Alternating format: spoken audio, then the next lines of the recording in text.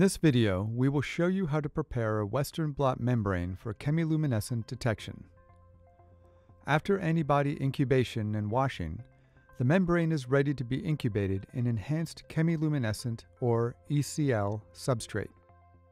Prepare enough ECL substrate for the blot. For a mini-sized membrane, use about 7 milliliters of substrate. Increase the volume to 12 milliliters if using a medium-sized membrane. These volumes ensure uniform coverage and optimal results. When too little substrate is used, residual wash buffer is more likely to adversely affect the performance of the horseradish peroxidase enzyme.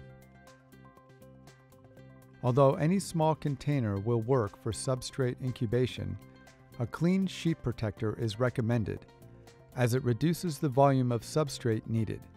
Sheet protectors are also inexpensive and disposable.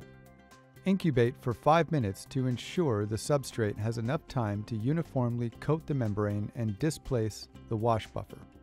Membranes can also be kept inside a sheet protector for imaging. This helps prevent the membrane from drying out during long exposures. When using a sheet protector during imaging, be sure to remove any air bubbles.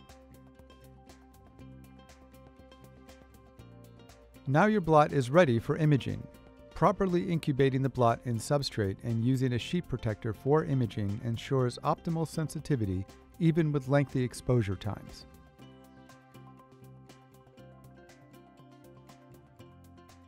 After imaging the membrane, remember to clean and dry the imaging tray. Chemiluminescent substrate contains powerful peroxides and can etch glass over time.